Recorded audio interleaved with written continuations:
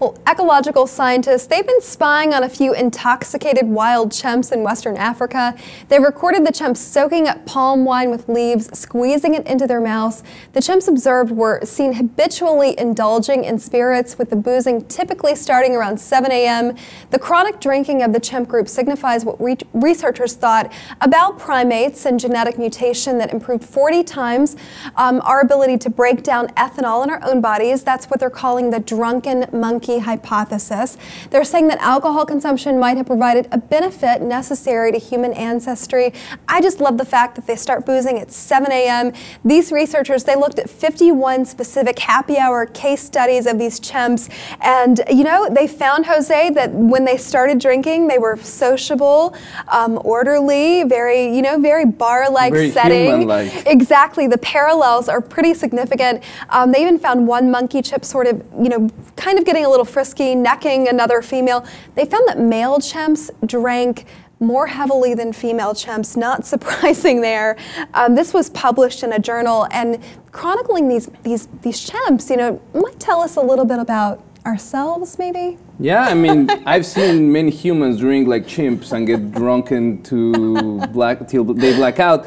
But I guess for the creationists out there, maybe this is something that they might, if they drink, get related to their monkey right. you know, ancestors. But tell me more, like what else were they doing? Well, you know, it's funny, and you mean the evolutionists, because the creationists would say that we don't come from this at all. The evolutionists are like, yeah, I knew it. The creationists are like, oh, hell no way. No way, no. Like a monkey, but yeah, you do. Okay, so just a little bit more about this. The Royal Society that published these researchers, they found that locals in this town figured out that they could ferment this type of sugary plant, and they were going and taking it out of the plants. The chimps were actually finding the stash that the locals had made and hiding it, covering it up with leaves. They were protecting their booze, which is hilarious. You know, so they really had an attachment to their alcohol. They've also found that when these chimps would drink, a couple of them would become antisocial and aggressive, start brawls. I mean, it's hilarious. Some of their research was just really... Like you said, there's other research that I read recently where they were trying to figure out if chimps knew how to cook and if they value cooking. And actually they did. They do. They do. And they have this experiment where they will have two options, one with raw food, one with cooked food, and then they'll switch that and give them a token. And they will consistently go and exchange the token for cooked food.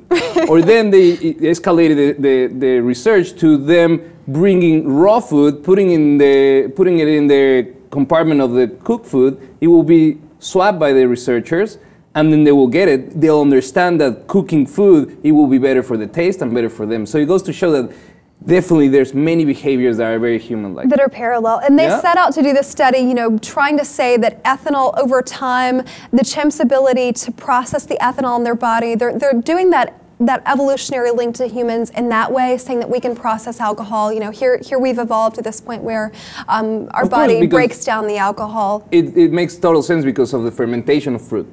So if earlier primates, they were not able to process this fermented food, they will die because of ethanol. Right. Now we evolve and now we can drink till, you know, as much as we can and get drunk as monkeys. Exactly. You know, I've known a few people like that. This story reminds me of a few people that I know.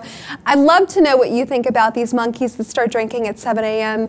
And their behavior, the study itself. Please log on. I can't wait to read your comments about this story. While you're at it, subscribe to the Lip TV too.